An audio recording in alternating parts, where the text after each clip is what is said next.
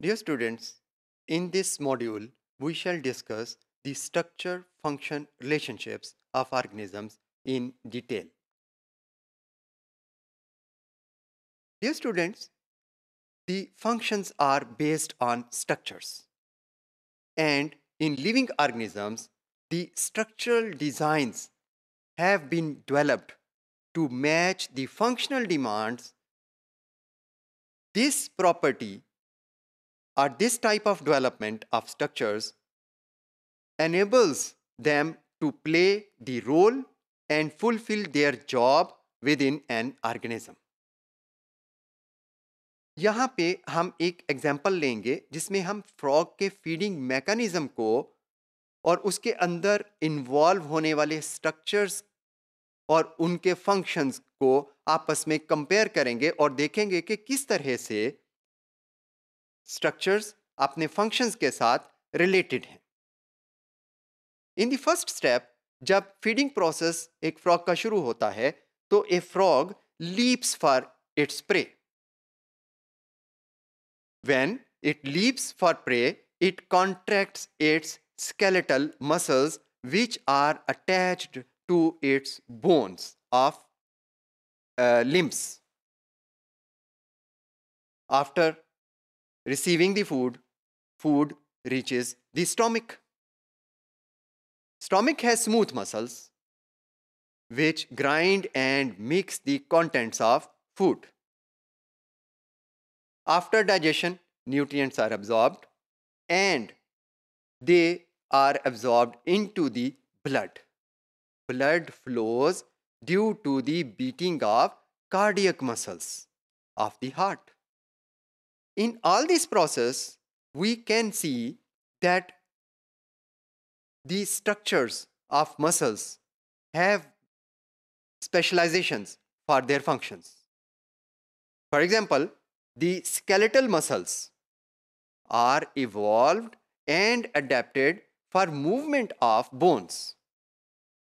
The smooth muscles of digestive tract are specialized for grinding and mixing of the food contents. Similarly, the cardiac muscles are specialized to pump and circulate blood. Dear students, the structure-function relationships are not restricted to muscle tissue only, but they exist at all levels of biological organization. They are found at the tissue level, and down from the tissue level, they are found at the molecular and cellular and molecular levels. We shall take an example again to see that structure-function relationships exist at all levels of biological organization. Beginning with the whole organism,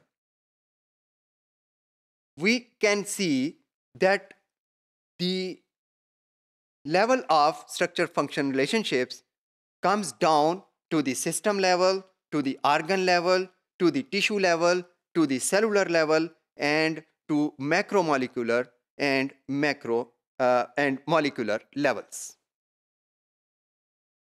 The muscular system at the system level helps to move the limbs. At the organ level, we see that these muscles are made up of group of muscle tissues.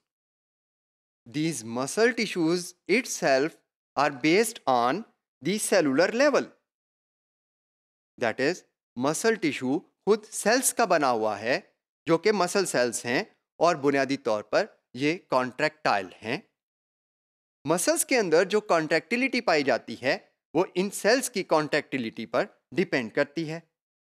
लेकिन ये जो muscle cells हैं इनके अंदर खुद ऐसी units हैं या ऐसी असेंबलीज हैं जिन्हें हम सार्कोमियर्स कहते हैं जो बेसिस हैं कॉन्ट्रैक्शन की. These sarcomeres are themselves made up of two types of proteins which are contractile in nature, जिनमें सिकुड़ने और फैलने की सलाहियत पाई जाती है और ये वाली प्रोटीन्स मॉलिक्यूलर बेसिस बनाती हैं इस सारे फिनोमेना की, जिसमें हमने डिस्कस किया कि इन्हीं प्रोटीन्स की वजह से सेल्स कॉन्ट्रैक्टाइल हैं, उसकी वजह से उन सेल्स की वजह से बनने वाला टिश्यू कॉन्ट्रैक्टाइल है और उस टिश्यू से बनने वाले आर्गन्स जो हैं वो कॉन्ट्रैक्टाइल हैं और एज ए रिजल्ट ऑर्गेनिज्म पूरे का पूरा मूव कर रहा है. That is our aim.